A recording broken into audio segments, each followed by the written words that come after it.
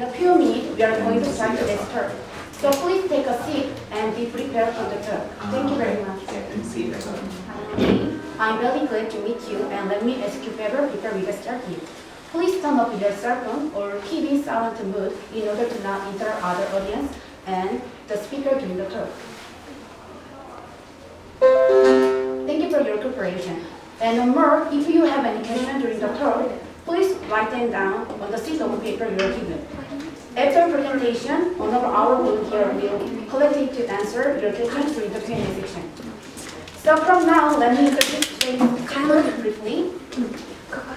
Today's speaker is William Harris, and he will talk about healthy masculinity. Please welcome today's speaker, William Harris, with a big hand.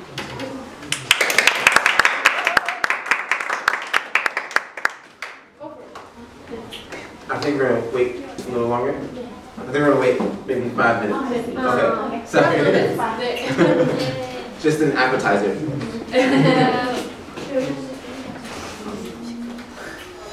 From now on, let me introduce today's talk quickly. Today's speaker is William Harris. He will talk about healthy masculinity. Please welcome today's speaker, William Harris, with a big hand.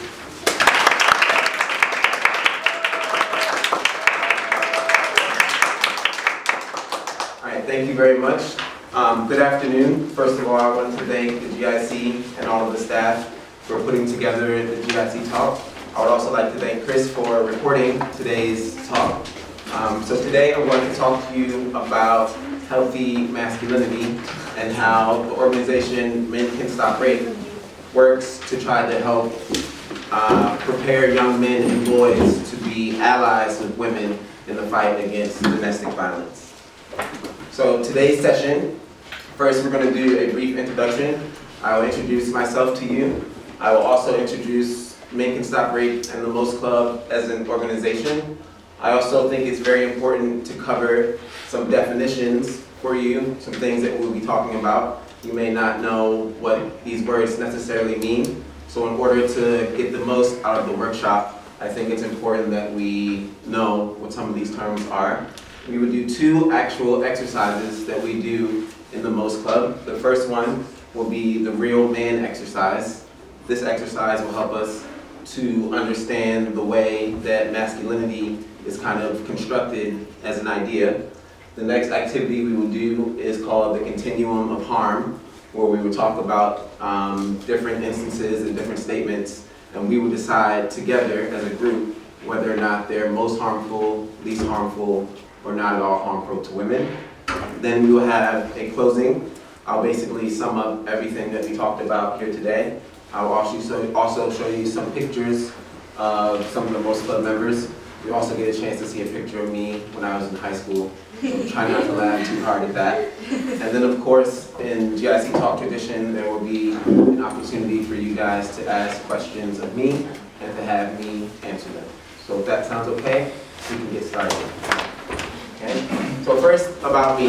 My name is William Harris. I'm from Washington, D.C. in the United States. I've been involved in education for about 5 years now. I taught high school English in Washington, D.C. for 2 years prior to coming to Korea, where I also teach elementary school English here in Gwangju. My first job out of college was actually in this organization, where I was also a member of the Most Club when I was in high school. So that's a little bit about me. So the mission of Men Can Stop Rape, and that you will see that abbreviated is MCSR. The mission is to help young men develop healthier understandings of masculinity so that they can be better prepared to work with women to combat violence against women, specifically thinking about domestic violence, sexual assault, and rape. Okay, so here, who we are. Here is our director, Mr. Neil Irvin. He speaks on a number of different panels in the United States and around the world. This is our director of youth development, my former manager. Here he is with former Vice President Joe Biden and his wife at the White House. These are some young men who participate in our MOST Club at the college level. So in addition to working with middle school and high school age young men, we also have MOST Club for college age men as well. Here's Jason Page again with some of our MOST Club members in middle school. In addition to working with young men, we also have an organization that works with young women in the United States. This is the WISE Club. So not only do we want to prepare young men to fight domestic violence and sexual assault, we also want to help educate young women about the roles that they can play in also fighting this problem. And here is two of our MOST Club members. They actually spoke at the United Nations in New York, speaking out against domestic violence and sexual assault. And the gentleman in the hat is actually my younger brother, Aaron. He lives in New York and he's a middle school teacher there. These are just some brief slides to introduce you and get you accustomed to see what type of work we do. Okay, so how we do this. So how do we try to combat domestic violence? How do we get young men to really think about on a critical level how they can be partners with women in the fight against domestic violence and sexual assault? One of the ways we do this is the Men of Strength Club, which is abbreviated to be the MOST Club. So it was founded in 2002. Currently, it's in over 150 middle school, high school, and college campuses in the USA. And our primary focus is young men between the ages of 12 and 25.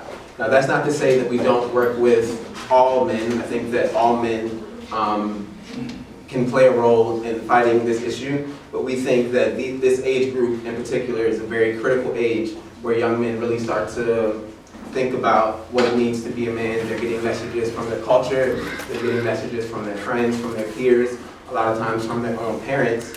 So we think that this age group is very critical in trying to start the conversation and trying to redefine what masculinity is. Okay, so some important definitions. The first one, this is one that I'll probably say 1,000 times before our talk is over today, masculinity. Okay, so the dictionary definition is qualities or behaviors that are generally associated with men or boys. So an easy way to think about this is manhood, or what does it mean to be a man? Okay, so traditionally you hear things like, you have to be tough, you have to be strong, boys don't cry. So these are some of the messages that men and young boys get as it relates to masculinity. So this is something that we'll come back to quite often. Next is an ally. So if you think of the term ally, you want to think about someone who is a partner or someone who helps or supports someone else. So the work that we do, the main focus is preparing young men and boys so they can be allies and partners with women in the fight against domestic violence and sexual assault.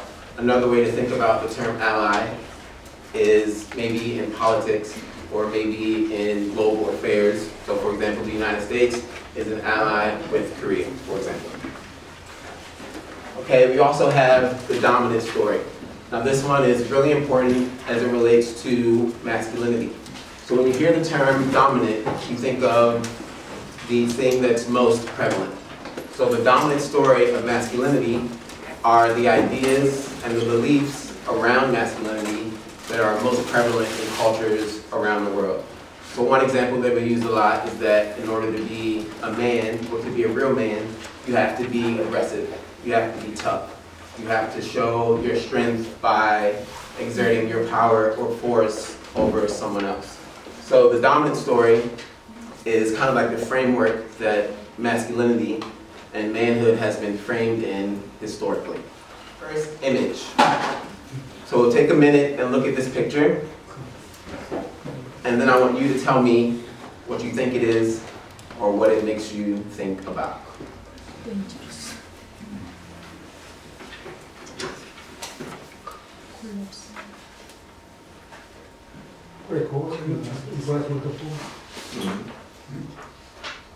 Okay, any takers? Can anyone try to guess or explain what this picture may represent? Danger. Okay, danger. Crisis. Crisis. Okay, Columbus, all right. So it's very good that you actually mentioned Columbus. So what this picture is an old picture from about the 14th century when the dominant belief was that the earth was flat. And so we think about this nowadays and you can almost think like, wow, how crazy were these people to think that the earth was flat? We know it's not flat. We know that if you sail all the way to the end, you're not going to fall off. That's not how things work. Science has proven that over and over again. But believe it or not, this was an idea that was actually believed. So in the Middle Ages, which was a time period between the 5th and 15th century in what we call medieval Europe, they had what was called the flat earth theory. And this theory, just like the picture, people believed that the earth was flat, okay?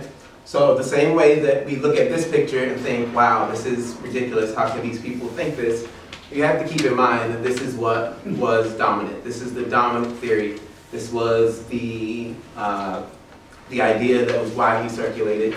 Back then, in the Middle Ages, you could also be persecuted by the church. We talked about Galileo and scientists and the church actually persecuting people for saying ideas that were different. So flat earth and its connection to the dominant story. Next, we have the counter story. So the counter story, think about the dominant story on one side. The counter story is the exact opposite. And not only is it the exact opposite, the counter story are ideas that go against and even resist the dominant story.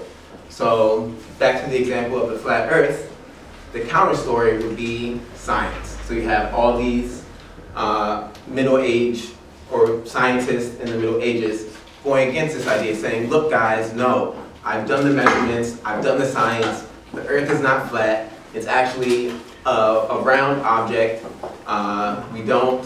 The earth revolves around the sun, not the other way around. So these are some ideas to prove the counter story. So as you know, this is what the earth actually looks like. A globe, a spherical object, not flat as the first picture. And if you take the counter story a step further, the earth actually looks like this. So this was a picture projected by 2 satellites in 2015 that actually serves as a counter story to the counter story to show what the earth actually looks like. It's not a perfect round object. It's a lumpy rock floating in the middle of space. Okay, so these first definitions are the dominant story, and these are the ideas that are widely believed and held about a particular thing. And the second one I want you to keep in mind is the counter story, and these are things that work against and resist the dominant story. Okay, so with that in mind, we will start our first activity. So the goal of this activity is to help us explore ways that the dominant story shapes masculinity. So I will show you a series of images, and what I would like you to do is think about the image and how that can relate to what we think masculinity is. Once you come up with your word or your thought, just raise your hand and I will write your response on the whiteboard. Okay? So our first image. Question. So again, what do the images say about the dominant story of masculinity? In other words, what do the images make you think? Task. See, I'm a teacher, so I'm used to explaining things multiple times. So the task, what I want you to do is to look at the following images and think of 3 or 4 words that come to mind. And it would be lovely if I could have a few people brave enough to volunteer their words. Hopefully this next slide is an image. Okay, there we go. Okay, so take a minute, look at this picture, and then you can raise your hand and tell me the words or thought that this image brings to your mind. Okay. Serious. Okay, serious. He does look very serious. Doesn't look like he's playing around. So serious.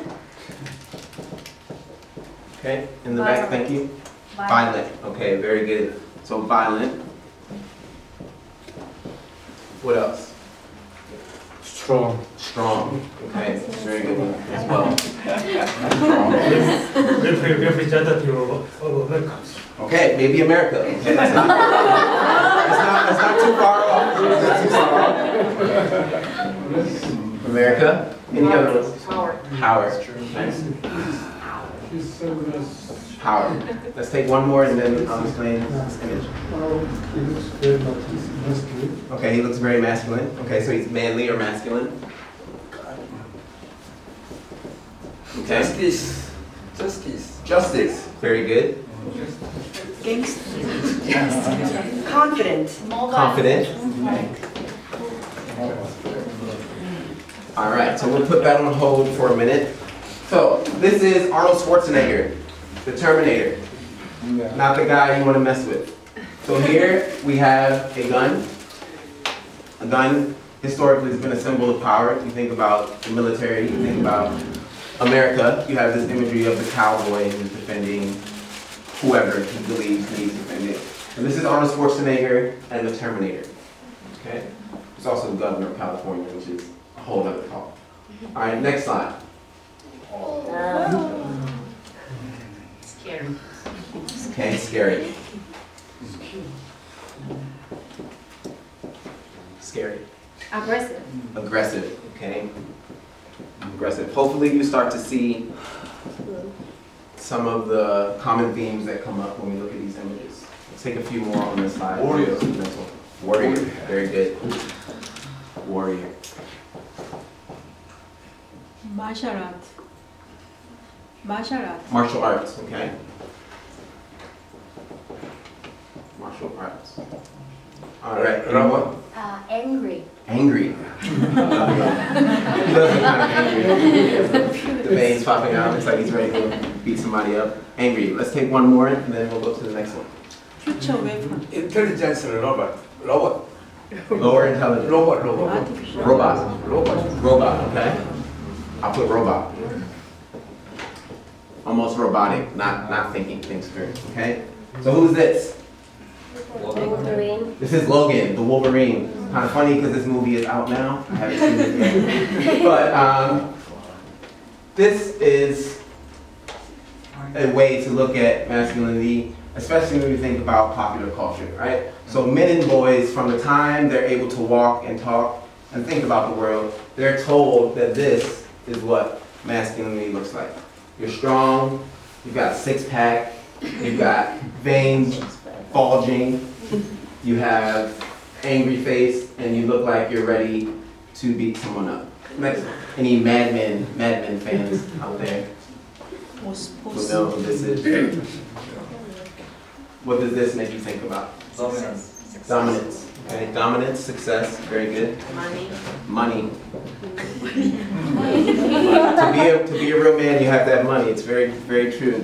These are the messages that boys get all the time. Business, okay? Arrogance. Arrogance. Yes. Okay. Boss. Confidence. Boss. Boss. Boss. Okay? So this is Don Draper. He's one of the main characters in a TV series called Mad Men, which is based in the 60s. And the thing about Don Draper and why he's almost a perfect example alongside Wolverine and the Terminator is because he is willing to do whatever it takes to be successful. So in addition to some of the words that we came up with, like violence, scary, masculine, aggressive, young men and boys are also told from a very young age that in order to be considered real men, they have to be willing to do whatever it takes to be successful. And if you follow the series at all, you know that Don Draper lies, cheats, steals, and does a number of other things that will fall under the umbrella of the dominant story. Okay, next one. Okay, who's this? James Bond. James Bond. What does this make you think of? I saw him. I was good. Okay, thank you. Sex. Okay, we'll probably put that in capital letters. And just like a lot of sex. A lot of sex. Ladies, men. Ladies' man, the charmer, okay? The idea of the Casanova. What else? Spy. Okay, he's a spy. Spy. Okay, a few more. Handsome. Okay, handsome. James Bond. Spy. Okay. Arrogance man. Arrogance man. Arrogance. Okay. Let's take one more. Misogyny. Oh, misogyny. I'm gonna just put womanizer for that one. Is it another one now? Yeah. Okay. All right, so this is James Bond. And if you follow 007, this is like the coolest guy of all time. He has a nice watch, he has the fast car, speaks multiple languages, and apparently he's irresistible, okay? So I grew up watching James Bond movies, and I always thought, man, look at this guy. He's got women, he can defend himself, he's fighting for his country as a spy. But the most important thing, one of the things that sticks out to me is the way that he interacts with women. So one of the other things, probably the most prevalent message that young boys get in relation to the dominant story is that to be a man, you have to have sex. And it's not just sex, it's you have to have sex with multiple women, okay? You have to be able to be the charmer. You have to be able to get the girl in bed with you, leave her the next day, and find another one, okay? All right, so now that we've talked about the dominant story, and I think it's actually really good that we have some of these words, now we're going to switch gears a little bit and talk about the counter story. So if you remember, the dominant story is the thing that's talked about, or the thing that's discussed or believed more often. And again, the counter story are the ones that resist or go against those beliefs. So, next image. Yes. Let's say some of these words. Male having emotions and being connected to your emotions. Okay, very good. There's Emotion. a word for it, but I can't. Yeah, imagination. Compassion. Emotional, okay? So you say emotional, Yeah. compassion. Yeah. What else? Just throw them out. Love. Caring, Loving, loving, brotherhood, Yes. brotherhood. parent, You got a lot coming from that way. Parents. Openness. Happy Openness. time. Happy time. Time. Openness, happy, sensitive, sensitive, wonderful. Soft. Soft, very good. father, Father, Nanny. what was that? Nanny. many, Lenny? Nanny. like Oh, nanny. Nanny. Nanny. Nanny. Okay. It's wonderful. Okay, what else? friendship, Friendship, okay? Kind. Friendship, kind, soft, soft, tender, Flexible. gentle, flexible, okay? connection, Connection, okay, so we'll stop with connection. Okay, and I'll talk a little bit about these images. So these are also images of men. All the photos that I've shown you so far have been of men. The only difference is between the ones that the dominant story talk about and these other ones. So the question I want you to keep in the back of your mind is why images like these aren't necessarily celebrated. So I was preparing for this talk and I was on the internet and I was looking for these pictures. So I started off just typing man. And 9 times out of 10, some of the images that were generated were more for this category, more about the dominant story. To find these images, I had to add other words like supportive or sensitive or parent or loving, okay? So here we have a father with his children. One of us talked about those being happy times.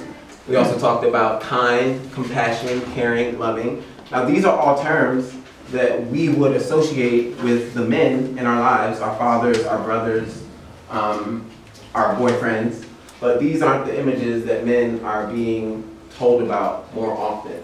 And a funny story about this image here, this was actually published, I forget the magazine, this was published a few years ago in America, and it caused a huge uproar because here you have 2 men, and this is a very affectionate embrace. You know, we talk about brotherhood and friendship and compassion, and people were talking about why this image made them uncomfortable. Because as men, based on the dominant story, we're not allowed to show affection.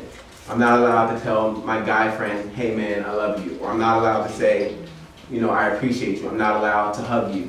Because based on the dominant story, that's not what men do. Okay? Another one.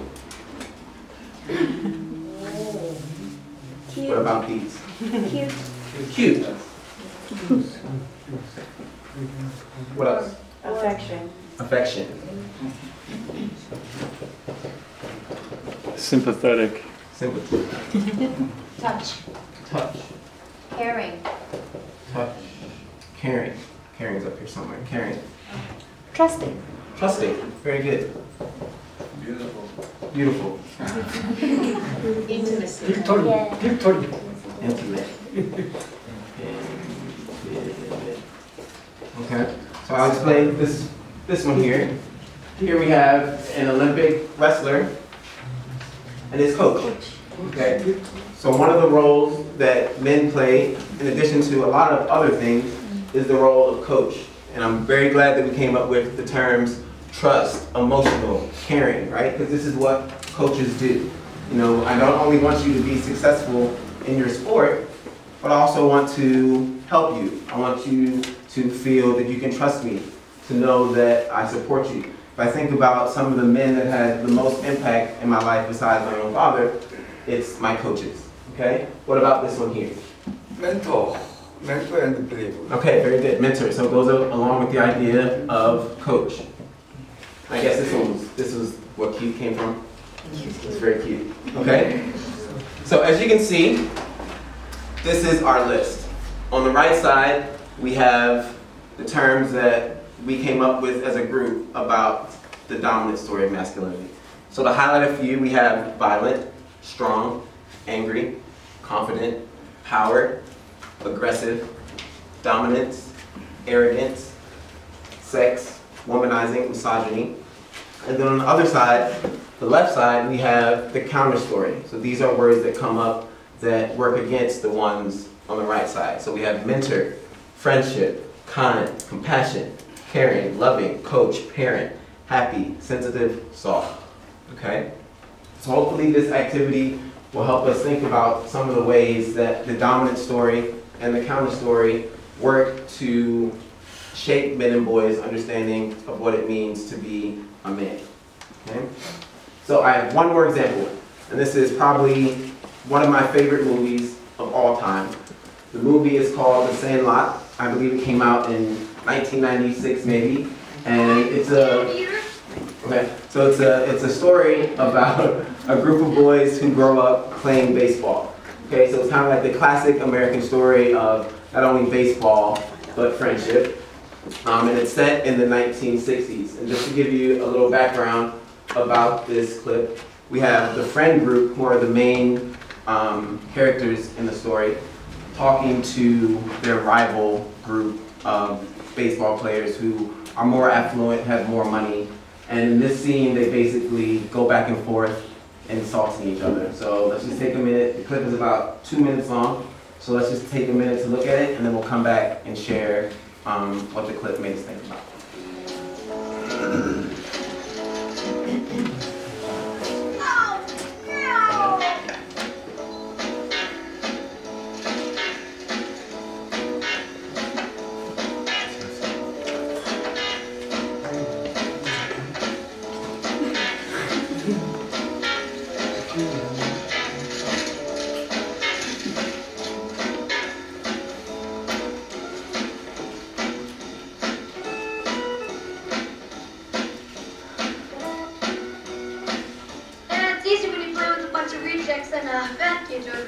Shut your mouth, Phillips. What'd you say, crap face? I said you shouldn't even be allowed to touch a baseball.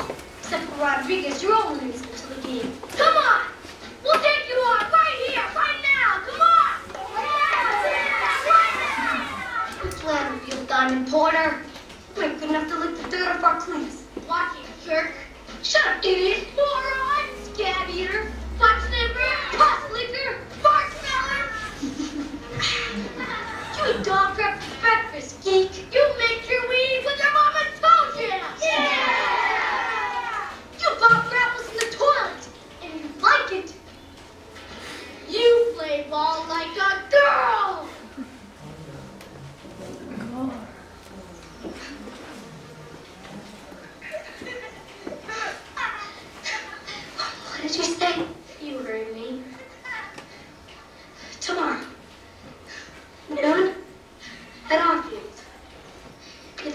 butt breath.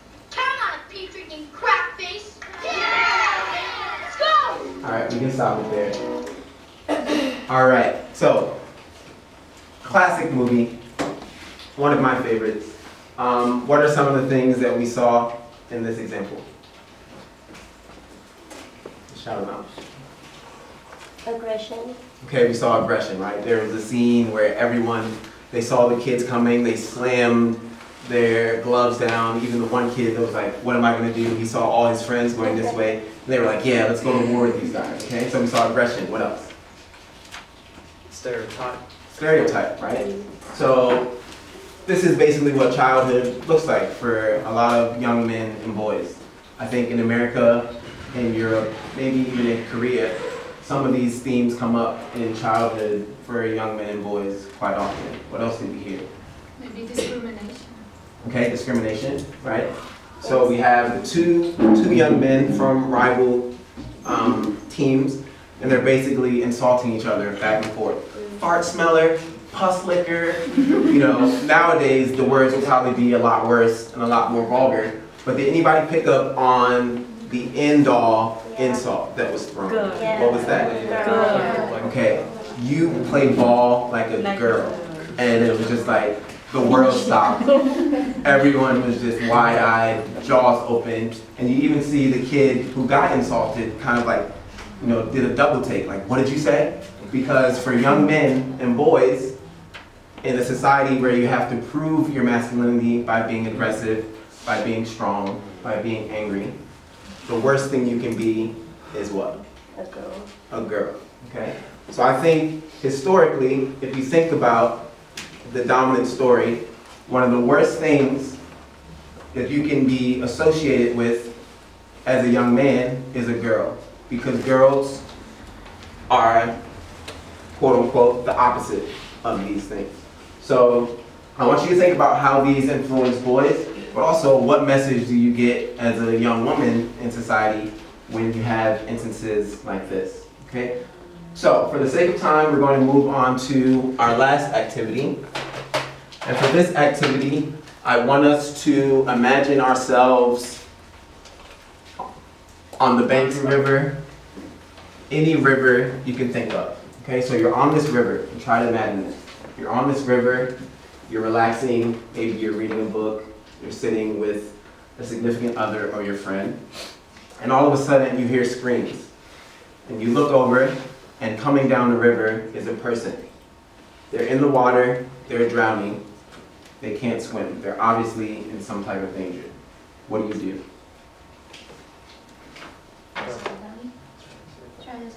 You try to save them. I think that's the natural thing to try to do. You try to save that person. Okay, so you run in. If you're a good swimmer, you swim. If you're a bad swimmer, like myself, you try to grab something to pull the person out. And no sooner than you get back on the riverbank and you get that person to safety, you look in the river and you see two more people coming down the river, drowning, going down the river. What do you do then? Try to find out where they come from. What's the problem? Yeah. Who throws them into the water? Bingo, okay? So I was going to say that after you rescue those two people, you look back and you see 100 people coming down the river, okay? So with one person, you might be able to save them. Two people, you can be Superman or Wolverine and save them. But if you look back at the river and you see 100 people coming down this river, eventually you're going to stop and think, what type of river is this? You know, what's going on upstream that's causing all these people to come down the river, floating and drowning?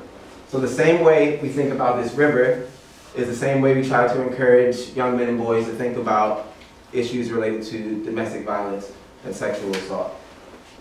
So you help one person, and you get that person to safety, you give them the tools and the resources that they need to find support. And then you look back at the river and there are 2 people, 100 people. So eventually you start to think about this river and why are all these people drowning in this river. So like was offered, you go upstream. So you want to think about the root cause of why all these people are drowning. And for us at Men Can Stop Rape and the Most Club, we think that the root cause of issues related to domestic violence and sexual assault has to start with men. Okay? So this next activity, it's called the continuum of harm, okay? And if you think about a continuum, you want to think about a line that expands in both directions forever. So our task is going to be to look at the following statements and share if you think it is most harmful to women, least harmful to women, not at all harmful to women. So on the right side, we will have not at all harmful to women. In the middle, we will have least harmful to women. And towards the end, we will have not at all harmful to women.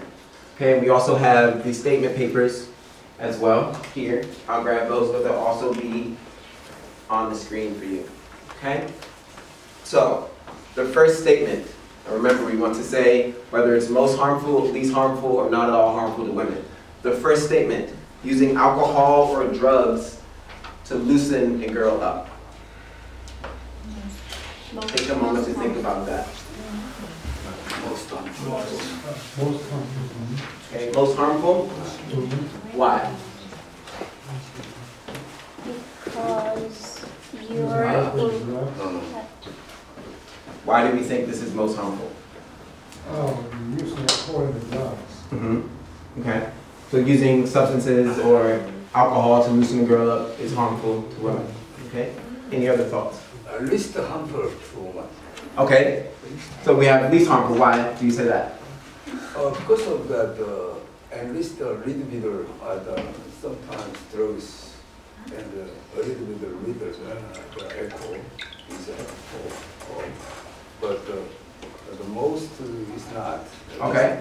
Okay. So this is actually, I would say, what's most of all widely believed. Okay. At least for the alcohol part. Alcohol helps us loosen up. You know, if you're going to a business meeting, you might have a few beers with the person that you're working with, or you might, take your coworker out to a bar or something like that.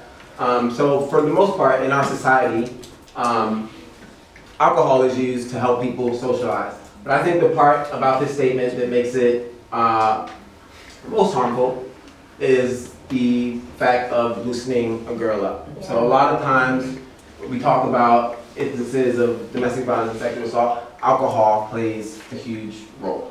Okay? Next statement.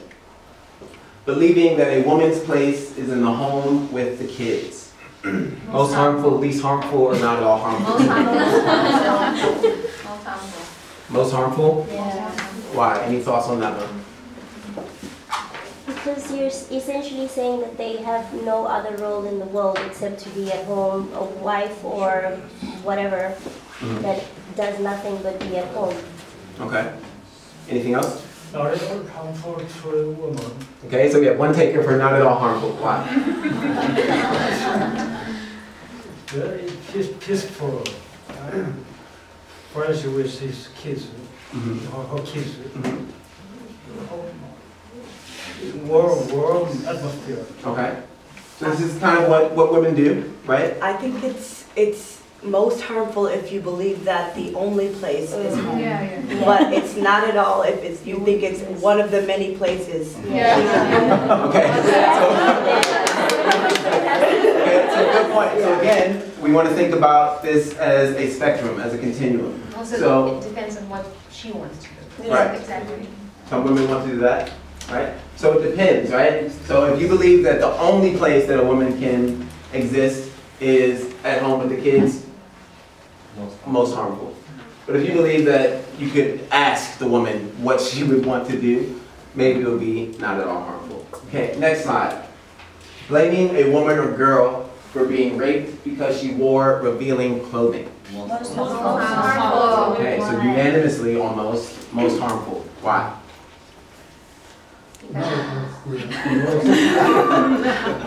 It's almost a no-brainer. Why? That's the engrossed the guys sexually. So I think that's okay.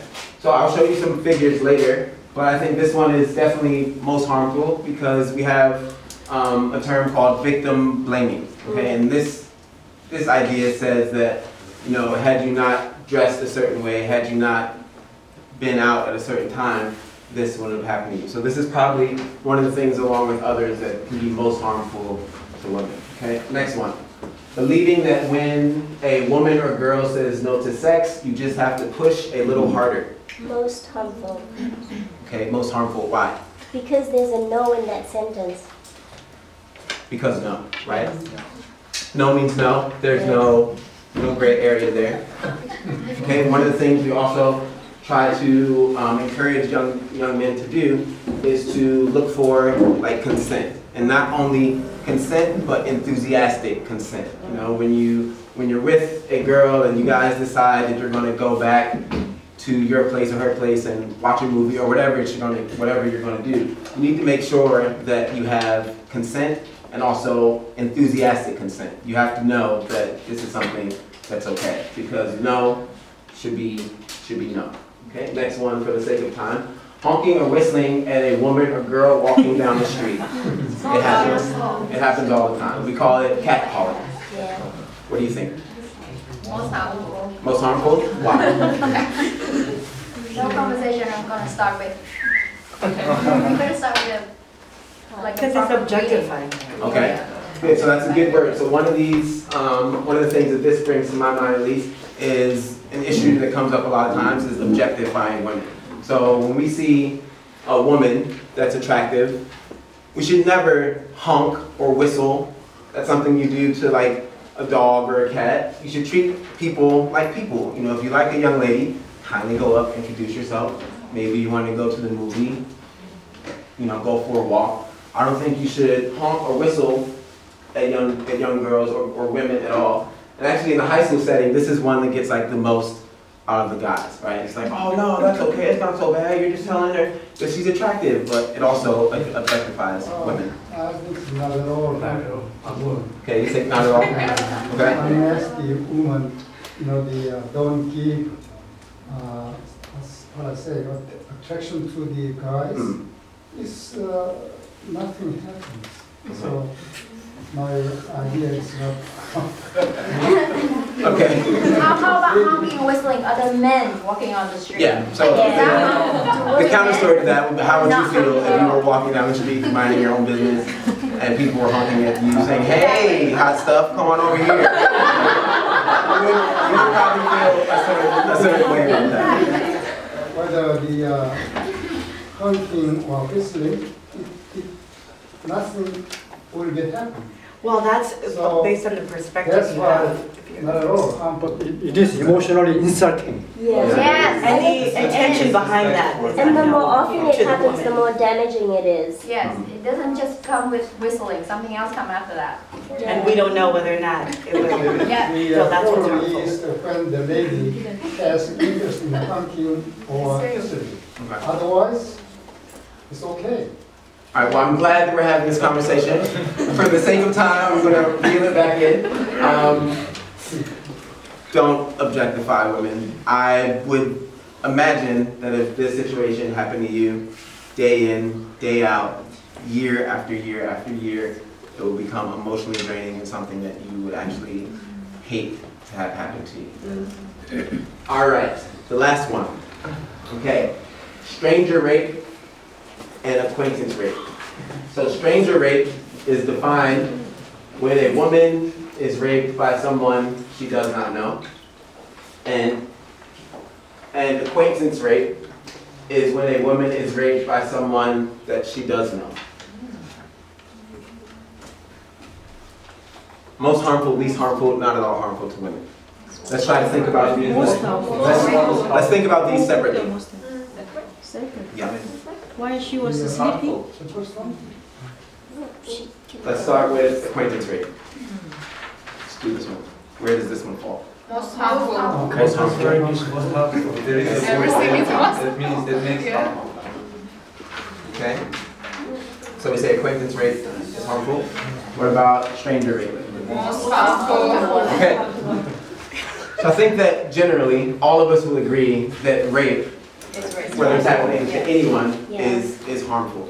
Okay, so the thing about this last card and why it was so why it's so interesting when we do these workshops is because the majority of rapes that happen are acquaintance rapes. So I'll show you a slide of facts later on, but almost 90% of rapes that happen are the kind of acquaintance rape. So it's your friend, it's your coworker, it's somebody that you know. It's you know, not to say that stranger rape doesn't happen. You know, you have the idea of like the guy in the bushes with the knife. Most times it's acquaintance rape. Okay. So I think I'm running out of time, but so just some quick facts. These are from the UN. They did a comprehensive study in 2013. So nearly 85% of rape is committed by someone the victim knows. Okay. So this goes back to acquaintance rape. Worldwide, over 70% of women will experience physical or sexual violence in their lifetime. If you look more at this fact, 70% of the women that experience physical or sexual violence, most of it comes from a partner. So someone they're intimate with, someone that they trust.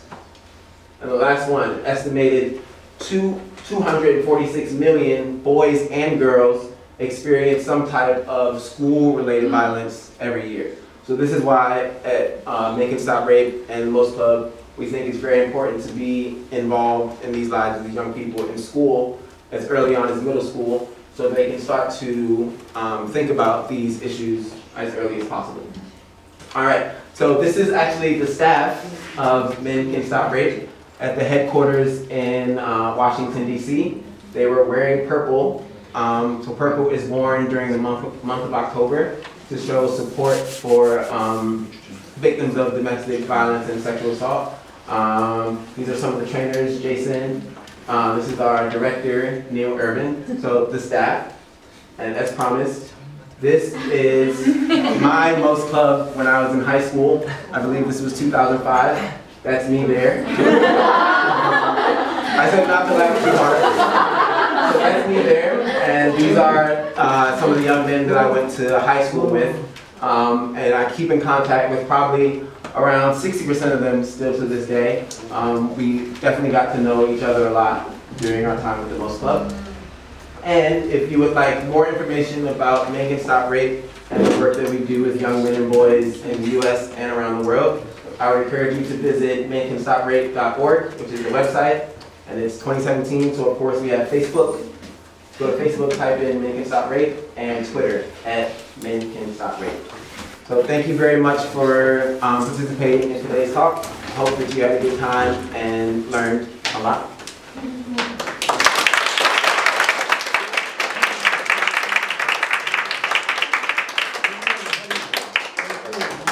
Thank you so much, everyone, for attending this talk. Now, we're running very low on time, so we are going to do a super short Q&A session. We'll take 3 questions. So, let's give a couple minutes. If anybody in the audience has a question or maybe a comment to share with the rest of the audience, something that you disagreed with in the presentation, something that you want to emphasize, this is the time for it. Okay. I have the commentary questions. Don't you think the labor side doesn't have any responsibility? According to what he said, all responsibility is on men's side. But however, you know, the too much exposure, the quote and stuff like that, it gives the chance to the labor to labor. So, okay, so the question is, he is asking if only emphasizing the side of the raper is not good, because there is too much exposure from girls, right. And should they have some responsibility on how exposed they are? That's his question. Okay, to answer that, I would say, I think you have to focus on men. So the fact is that the majority of instances where rape occur, the perpetrator or the person doing the rape is the man. I do think that your idea or your thought isn't something that's far-fetched. I would say that a lot of people think that way. They would say, if you weren't doing this or doing that, this would have happened. But you have to remember that we're all humans and we have the right to express ourselves and do whatever we want. We're free as human beings. So to say that you have to think about the role that women play in this as well, I would say that that's limiting and takes away from the fact that the real issue is men's being uncomfortable or men thinking that they have to be masculine and show their masculinity a certain way. So that's why we try to do the work where we help young men and boys redefine masculinity. We go back to the counter story. So it's okay to be sensitive, it's okay to cry, it's okay to show affection. You don't always have to be violent or aggressive. Okay, so that's everything for today, I think. I think you're okay. One question. So, thank you so much again for the speaker. And now we have some announcements by Kayan. She will give you some quick announcements as well as the talk for next week, which is related to this one. So you should attend as well. So thank you.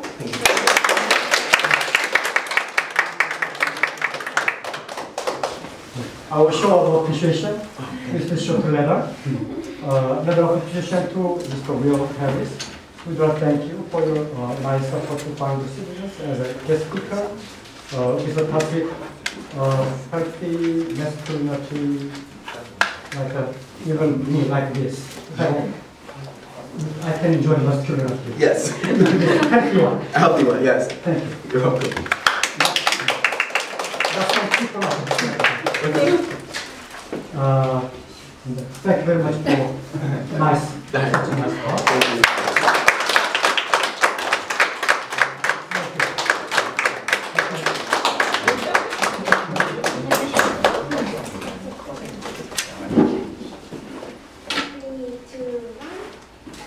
Thank you. Thank you.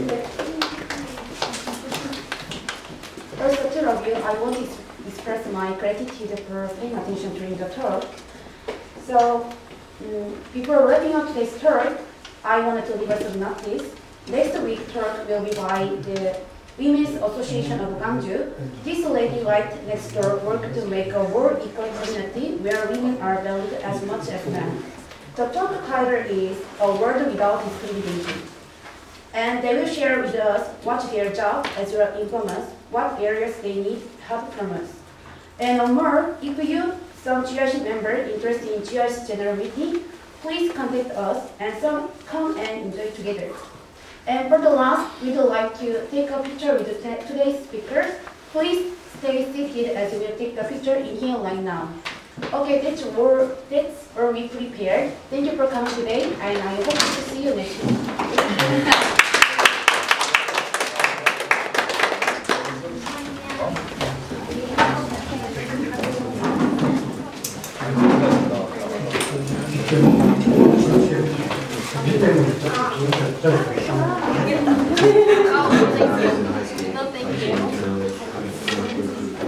Right, mandatory picture.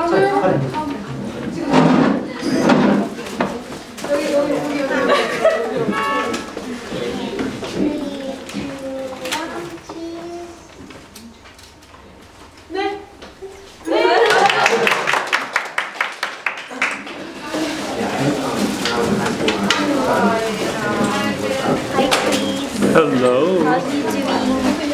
Good. How are you? Good.